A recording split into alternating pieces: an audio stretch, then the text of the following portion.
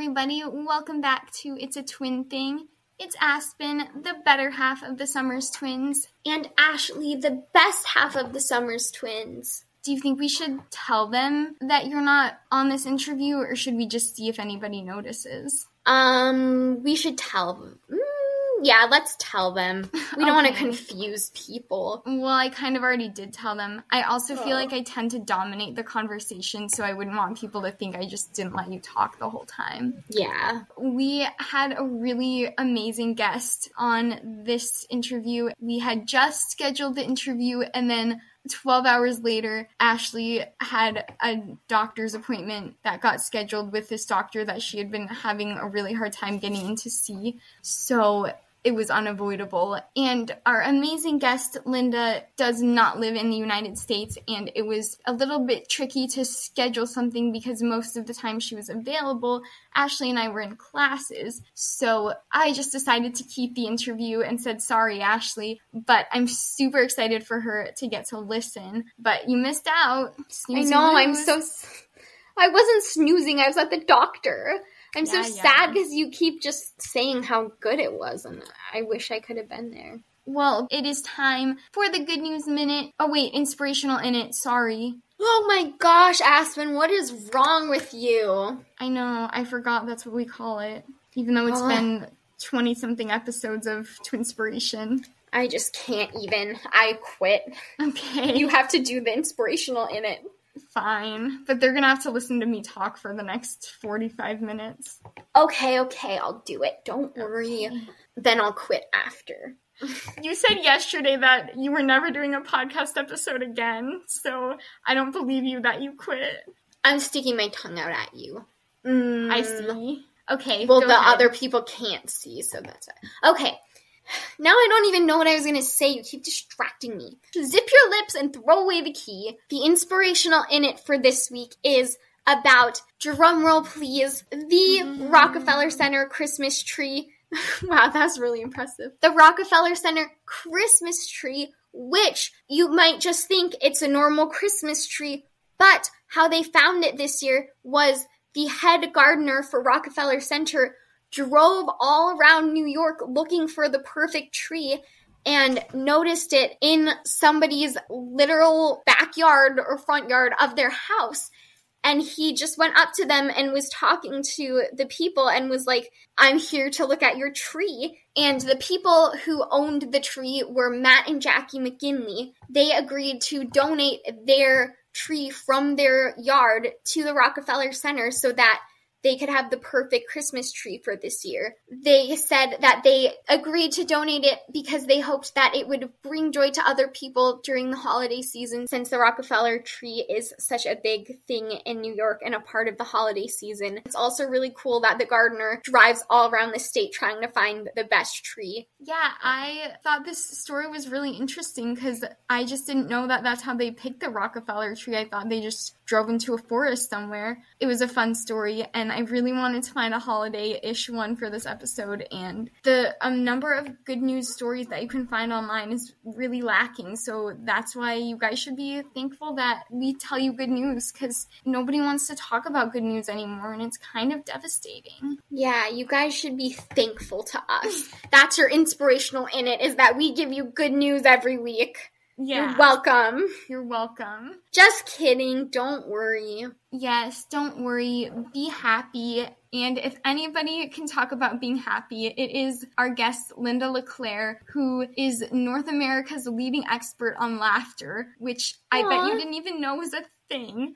But she runs a laughter yoga studio where she basically teaches people different exercises and things to get them to make themselves laugh. And through laughter, it produces all of these biological responses that help the body heal and help the mind heal and help you deal with your emotions. It was honestly so interesting. I had never heard of any of this before, and I learned so much talking to her, and she was also one of the most positive, uplifting people that I've ever had the privilege of talking to. It was just so fun. Ashley, I'm excited to hear what you think after you listen to this. Me too. Well, I'm excited to tell you, not to hear what I think, because I'll know in my brain what I think. Yes. Except for you kind of hear your own thoughts. That's true. You know what I was wondering? Well, I mean, I wasn't really wondering this, but people always say that twins are like the same person. So when you're a twin, if you are talking to yourself, it's kind of like your twin is talking to you. Not really at all, but good try. Okay, thanks. You're All right, welcome. without further ado, here is Linda Leclerc. Yay! Hi, Linda. Thank you so much for doing this. It's great to meet you. Like I said, I usually would have my co-host Ashley with me, but she was not able to make it today. So I'm going to pretend to be both of us, but we look exactly alike, so you're not missing much. That's the beauty of being twins. Exactly. Did you have any siblings growing up? Oh yes, I have two brothers. Both of them are in Montreal, so I'm the firstborn. And then I have a brother who's a musician. He's a pianist, a classical pianist, and the other one is in health. He's working in health, so he's an osteopath. So yes, I don't have a twin though, but we have twins in the family. Oh, cool. Well, I was really excited to interview you today because I've never heard of anybody who does something quite like what you do. You say that you are North America's leading expert on laughter, which is quite the cool title. Can you just tell our listeners a little bit about what it is that you do and what that means? Well, I train people, I teach them a method to allow them to use intentional laughter as a stress coping mechanism or just to feel better, to be able to communicate in a more positive way, to get along. Actually, right now, that's a big word in my vocabulary. Getting along with people. And when you laugh, what happens is that you're opening your heart and you're no longer in your head and your mental. So, and laughter yoga is a very unique method because it allows us to laugh without a reason. So we don't rely on jokes, humor, or comedy. We simply laugh as a physical exercise to begin with. But because we are looking at each other and we're being kind of playful and we're acting in a childlike playful way. Yeah, that's exactly what we do. So because of that, then our laughter, who's at the beginning a bit like it's simulated, then it becomes natural and it's so contagious. I love it because you don't have to think. You don't have to wait for something to make you laugh. You just do it. And then your whole body is getting benefits because your breathing changes, your heartbeat goes faster, and the blood flows faster in your body. Your lymphatic system is activated. Your immune system is activated. It's boosted. It's so very good for everything. Everything. That's so interesting. I don't think that, I mean, I certainly wasn't aware of that there's biological impacts of laughter. I think that's really cool. Oh, yeah. Well, just think how when you have a big hearty laugh, like once you're done laughing, while you're laughing, you're not thinking. You're just right there in the present. You're in your zone. So you don't think of anything. You're laughing simply. And after you're done laughing, how relaxed do you feel? So that's totally physical because then your whole body is Yeah, that's so cool. So when people do laughter yoga with you, then do you think that they're able to be more open to laughter throughout the day? Is that kind of the goal? Oh, for sure. It's like you train your laughter muscles. So the more you laugh, the more you find things funny. I'm sure that in your friends, like if you look around you, if you have friends who are like they feel like they're laughing more, they're cheerful, look how they react at situations when things are not so easy. They are kind of wiser, I was going to say, because they see things differently. And it's like, okay, this is happening. I might be stressed. I might be frustrated, unhappy, or upset, but okay. And sometimes they just start to laugh in the middle of something that's not funny to begin with. And they're helping everybody because they're laughing. Everybody starts to laugh or smile. Yeah, that's a really good point because I feel like it can be so easy to just get really bogged down in everything that's going on. And there's so many things out of our control in life. I just went through an experience where everything was going wrong, like to the point where it was almost comical, but when we were stuck in the thick of it, it was like you just couldn't deal with it. And then there was a couple people who every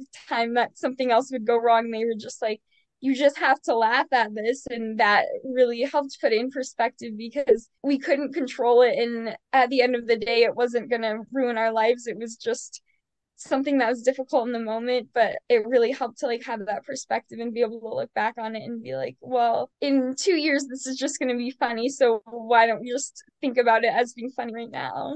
Yeah, exactly. And 2 years is long, long in front of you. So it might even be like 2 weeks or next week. We're Yeah. going to look at that and we're going to think, oh my goodness, what was that? A rotten day or what? Like everything, one thing after the other. At some point, you're right. Like, what can you do? Okay, I give up. Universe, I give up. So how did you get interested in studying laughter? Well, I became a very serious and stressed out grown up, working in very high in responsibilities positions. So I was the executive director of a hospital foundation. So I was responsible to raise some money to pay for many things that were so needed in the hospital. I was supervising to 300, 350 people, and like the objectives that I had, like the goals that they gave me were so high, and I ended up like working. And one day I was driving on a very dense highway and I got stuck in traffic, and the guy next to me, like behind my car, like he didn't see that I was not moving, and so he rear-ended my vehicle, and I ended up with an injury, like the beautiful whiplash that everybody's experiencing in car accidents. Well, I got that. And that brought me to do physiotherapy for months. And one day that I was feeling miserable because it was painful. I was like, my whole body was in pain and I could not turn my head anymore. And it was really like, it felt like I'm never going to be okay again. Like I'm here every other day and things are not improving. It's like, and I didn't want people to see me crying. I was waiting for my turn at the physiotherapy clinic. And then I grabbed the magazine that was on the pile next to me, opened it to hide my face. And the first thing that I saw was a picture of a beautiful blonde woman. And she was holding a wood spoon in one hand and a big rubber chicken in the other one. And she, like the picture of her was like, she was having a big smile on her face. And the title of the article was Laugh It Off. And I took this as a personal message. I thought, oh dear. Okay, step back. Okay, I think that I'm taking things way too seriously. And starting to read the article, they were describing like people at work, how stressed we are, like that we're afraid to lose our jobs, like the goals are impossible to reach. We have to do more with less, the financial, like everything. They were describing me. The only thing that was missing in that article was my name. I was there. Right next to that, there was another box where they were describing all the benefits of laughter and your digestion, breathing, immune system, the nervous system, the endorphins, la, la, la, la, la. And reading that, I asked myself, like, I started to wonder, when is the last time that I really, really had a good laugh? And I could not remember. It happened when I was a student at the university, but that was quite a long time ago. I'm laughing like that when I'm seeing my cousins, but we don't even see each other every year. And just realizing that I was no longer laughing like that, free laughter. This got me really, really sad because I thought, wow, this was so important and it was so freeing and it disappeared from my life. And I didn't even notice that it's gone. What happened to me? And there and then I decided that I had to do something about that. And they were talking about laughter yoga for the rest of the article, describing like it's exercises where you put your body in the physical exercise, but even if you simulate your laughter, like your body doesn't know the difference between simulate and real laughter, natural laughter.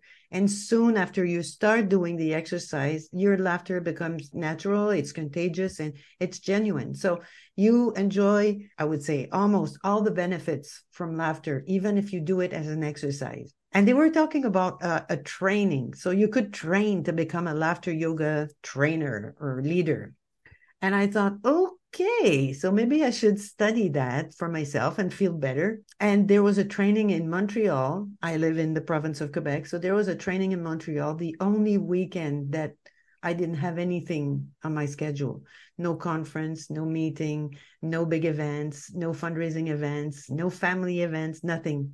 This only weekend where they were coming here to train people for the first time in Canada, I was free. So I went there. Thank you, the car accident. I call this a gift that was not so well wrapped. Because of that, I've rediscovered my laughter and I never let it go. Wow, that's amazing. It definitely sounds like it was fate for you to Yeah. discover that. How long ago was that? It was 20 years ago. And this was in spring 2003 that I found myself in that room in a hotel downtown Montreal with a group of maybe 15 adults, like men, women, all ages. We just rediscovered our laughter there. It's weird because the first exercise, well, first of all, laughter yoga was born in India. The method that we use now, this was born in India. It was a medical doctor and his wife, who is a yoga teacher, who started the first laughter club in a park in Mumbai. And they came to Montreal. So this Indian doctor with his wife were downtown Montreal with me. And the first thing that they asked us to do in the morning was, you're going to say your name and laugh. You're going to say where you're from and laugh. And you're going to say what you do for a living and laugh. And I remember thinking, no, that's not funny. And this is ridiculous. And what have I put myself into? But what happens when you hear someone laughing? You start laughing too. And I was told that I was supposed to laugh. So my turn came. I was probably the number 6 or 7 in the group. And I was able to do the exercise. So I said my name and I laughed. And I had, like, it was hard for me to say what I was doing for a living because I was laughing so much. And when everybody in the group finished, like, I was laughing so hard, my cheeks hurt. So it felt like, oh, okay, I could do that. Dr. Kataria started to speak, and he was talking. And then we did the first round of laughter exercises. We were standing up. And when we went on the floor for the laughter meditation, this guy was not far from me, and he started to laugh like, with a very, very low voice.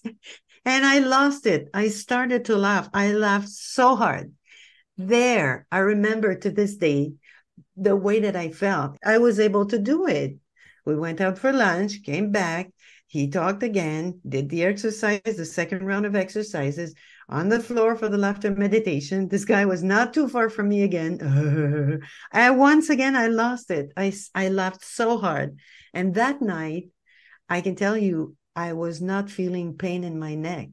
And that was because of the endorphin. The endorphins were flowing in my body. That's the happy chemical. So they're a painkiller and they're antidepressant. So because of that I could sleep and have no pain, and I found laughter there on the floor on that day, it felt like I have to do this for the rest of my life because this feels so good.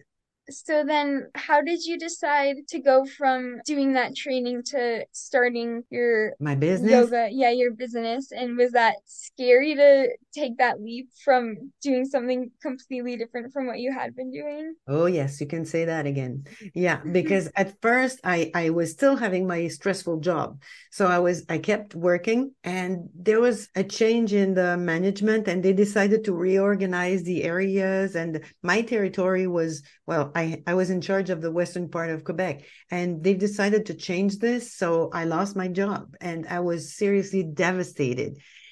And that night, I remember I was listening to the radio on my way to something in my car, and I heard Laughter Club. And I thought, oh, I have to go there. This was probably, I don't know, 9 months after I did my leader training. So 9 months after I did that, I went to a Laughter Club session here in my community. And I went to introduce myself to the man who started the Laughter Club. And I said, well, if you ever need someone to replace you or need help for something, I'm here. And he says, oh, I wanted to get in touch with you. So take care of this one and I'll start another one. So this was in November 2003. And I started to go and run this Laughter Club on a weekly basis for 20 years. We celebrated the 20th anniversary this week. And yeah, this was quite something. And even if sometimes I think, well, it's nothing, but 20 years is a long time, and it requires like dedication. You need to be there, and it helped me to go through so many things in my life. Like I was able to survive because of that. Because while I'm there, I'm laughing and I'm forgetting about everything else. I'm just present and I'm completely alive, not worrying, just laughing, taking care of that. I took part-time jobs until 2009. And in 2009, I jumped full-time in my business because I was running training seminars. I was running sessions. I was hired by companies, non-for-profits, organizations. And in 2009, I went full-time. And that year, I've co-wrote a book with my friend and colleague in France, and this was published in France. I've created an app to help people laugh. I have audio CDs. I've created online programs that you can subscribe to that. And then there's some exercises that we do together. Sometimes it's videos, audios, paper, like whatever. So it's like since 2009, it's one thing after the other that I've created. And there's always something that I'm channeling to, ooh, let's do this. It sounds like you're so passionate about getting this out there and making it accessible and available to as many people as possible, which, like I said, I've never heard of this until I found you. And I think it's something that sounds really beneficial and more people should know about and should be aware of. But I was wondering if it's ever hard for you to kind of get people on board or convince them that this is something that they should try. Like, do people ever have doubts about it? Yeah, it depends. Like, because like I see two types of people that would find this difficult. Like sometimes when I work with a team at work, they're at work. So obviously their brain is like, I am working here. I'm not here to play. So I have to make sure that I use all my skills to make them jump aboard the happy train with me, because this is not something that like they have to allow themselves to participate. And something that I tell people is like, what's the worst thing that can happen? Is that you're going to laugh, you're going to feel better, and you're going to be refreshed by what we're going to do together. So don't be afraid for people to laugh at you or to judge you, because we're all doing it at the same time at my signal. We're not laughing at each other. We're laughing with and because each other. They're very different. But I'm not making people laugh. If you decide not to laugh, you won't laugh. That's one thing. It's funny because I started to record videos on TikTok last year, and this one went viral. And it's funny because sometimes I'm looking at people doing duets with me, and sometimes they're just looking and they write to me or they say, it doesn't work. I said, well, sure, it doesn't work. You have to be willing to laugh. If you're not willing to laugh, if you're looking at that passively and you're just thinking, she's not making me laugh, you won't laugh. You have to decide, and you just have to be a bit open-minded and be willing to laugh, and it works. And what's the worst that can happen? Seriously. I mean, I can definitely see how I might feel self-conscious at first about it, but that's such a good point of that. What's the worst that can happen? Yeah. And I feel like we're so conditioned to not have emotions around each other. I'm that person who will like laugh too loud at a joke or something, and I've often felt self-conscious in my classes because the professor made a joke and nobody else is laughing, and I thought it was funny, and then it's like embarrassing. But I don't think people should be ashamed to laugh, because everyone loves someone who laughs more. That just makes you seem like such a more positive person, I think. Exactly. And you said something, it's like, this is because we rely on our sense of humor to laugh. Like if you find something funny and the guy next to you doesn't find it funny, it's because your sense of humors are different. My sense of humor is not the same as yours, because we're not the same age, we are not the same culture, with like so many things, experiences that we're having. Like maybe you see something, I don't know, you see something purple and it reminds you of something that was so funny. And I look at that and it's like, what's funny about that? I don't get it. Or someone might find this offensive. It's the same thing. It's just different sense of humor. And for most adults, like we laugh because our sense of humor is telling us it's okay. Now it's time for you to laugh.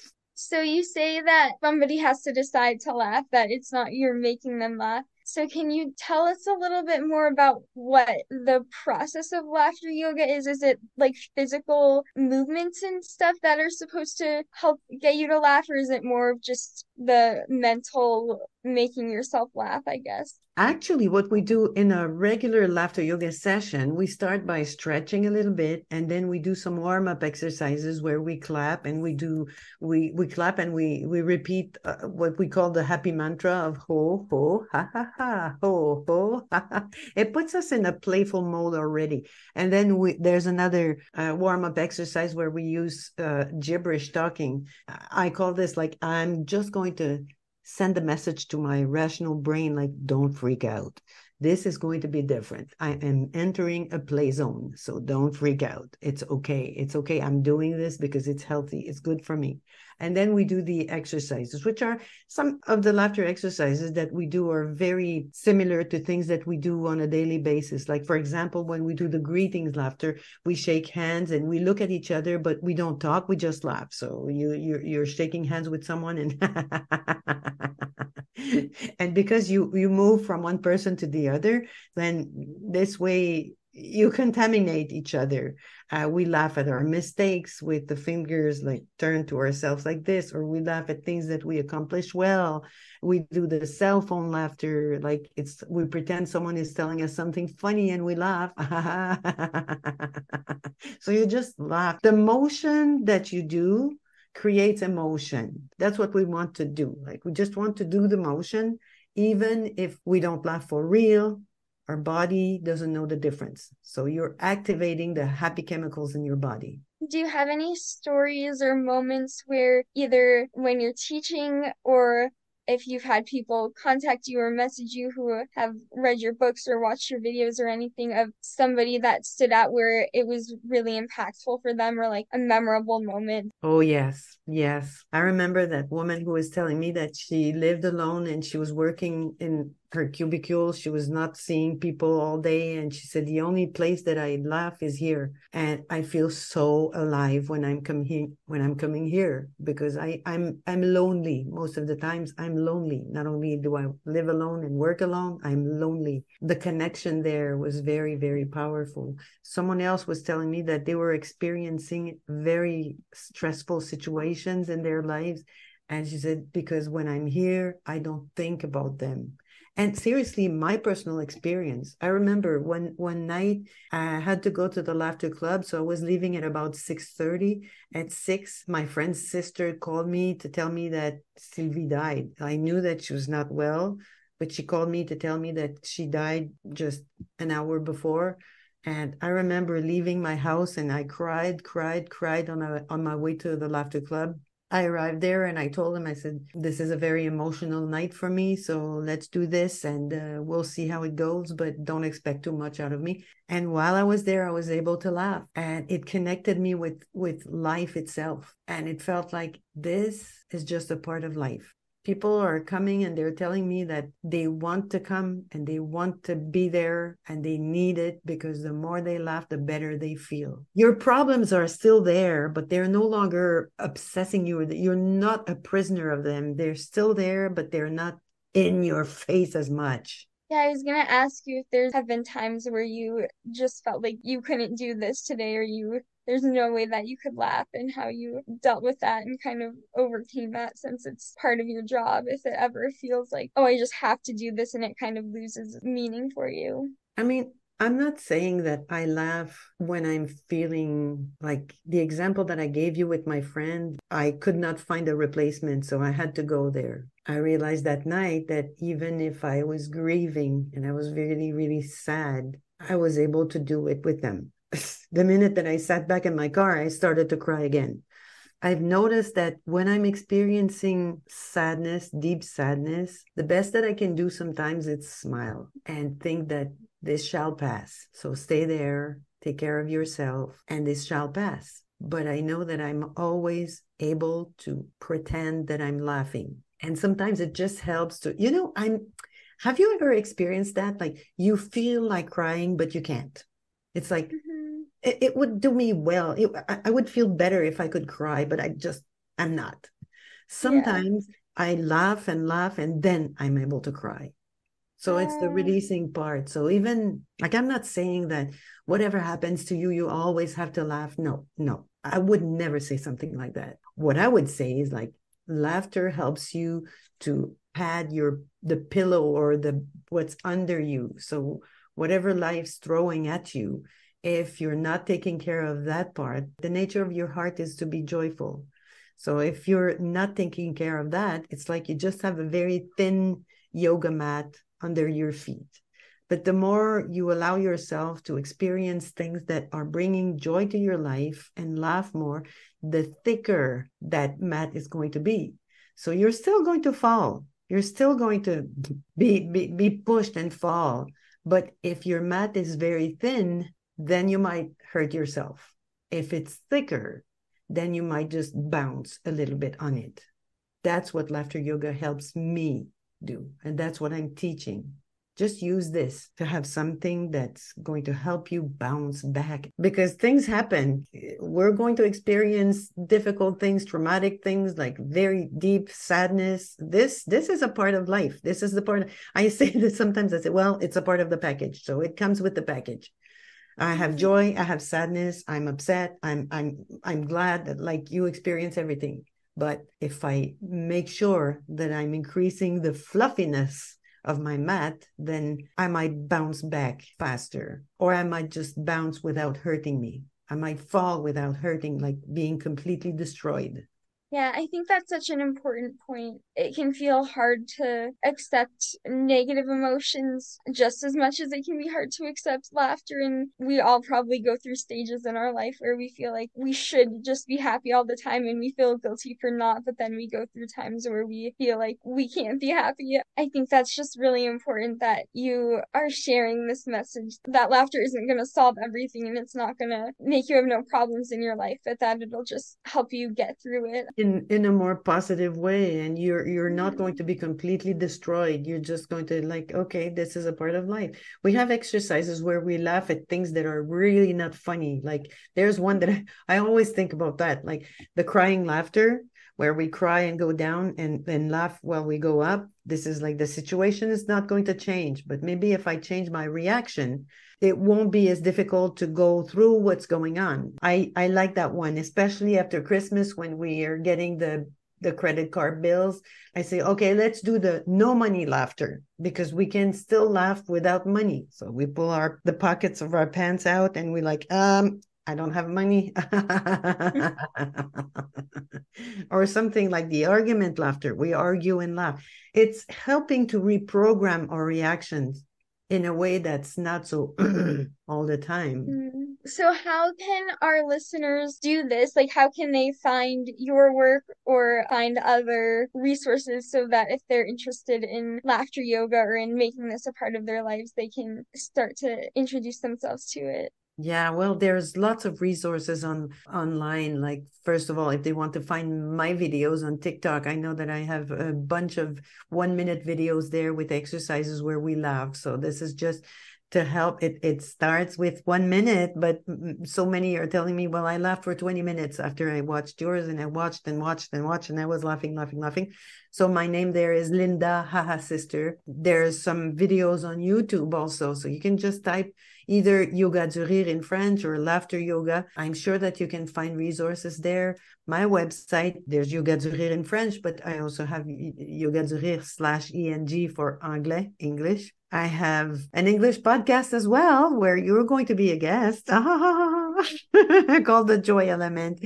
But if you want to include laughter in your life, I strongly suggest you that you just make sure that you include it as a daily practice to laugh intentionally. It doesn't have to be loud and like you don't need forced laughter. You just need intentional. So my laughter is not loud, but it's like, I have the intention to laugh. I know that you can feel it as well. Time yourself, do it with your friends, like just for fun. Okay, we're stressed, let's laugh. Even if you don't feel like it, do it. There's a quote that I loved from William James, and it says, we're not laughing because we're happy. We're happy because we laugh. And that's exactly it. When I start laughing, I'm not happy, but because I laugh, I feel happier. That's amazing. I love that quote. Oh, and if you'd like I have something, it's 3 days, 3 minutes of laughter with me and 3 tips, and it's called Moral Boost. For sure, we'll definitely share that, and I hope that everyone will try it. I hope so too. Do you want to do something with me now? Sure. Appreciation laughter. That's a very important one for me. So we're showing each other that we appreciate each other, either with the thumb up like this or with the index touching the thumb in the same hand. And there's a beautiful symbol behind this. The index represents my ego and the thumb represents the universe. And when we're putting the two together, it's telling us that we are all one. So I appreciate you. I appreciate you too. Very good. I love that. Well, we have one question that we always like to ask our guests at the end. We usually like to ask your favorite inspirational quote too, but you just shared the Yeah. William James one, which I love. Before we get to our last question, do you have anything else that you wanted to say or share with our listeners? Well, don't wait for something to make you laugh, because some days you might you're just in a neutral state of mind. So these days, I always say it's when you feel less like laughing that you're needing it the most. So if you say, I don't want to laugh, well, that's probably the day that you need it the most. And what's the worst that can happen is that you're going to laugh at yourself for laughing for nothing. And don't take yourself so seriously all the time. Just for fun, since this podcast is about twins, and I really wish Ashley could have been here, but I know she's gonna love listening to this. If you could have an identical twin, do you think that you would want one? Oh, yes, I would. I always wanted to have a sister. That's why I created the Haha Sisterhood, because I wanted to have a sister. Oh, I love that. I would love to have a twin. I don't know if she'd be my evil twin. No, no. I'm sure that there's some complicity that you and your sister have that nobody else has. Yeah, we for sure do. It's really a special relationship, and I feel like we're able to do so many things that I don't think I would be able to do on my own because I have her. Since she's not here, though, I will say she is the evil twin, but we won't tell her that. Well, thank you so much for doing this. This was really amazing to get to talk to you, and I'm so excited for people to get to hear your story and about what you're doing.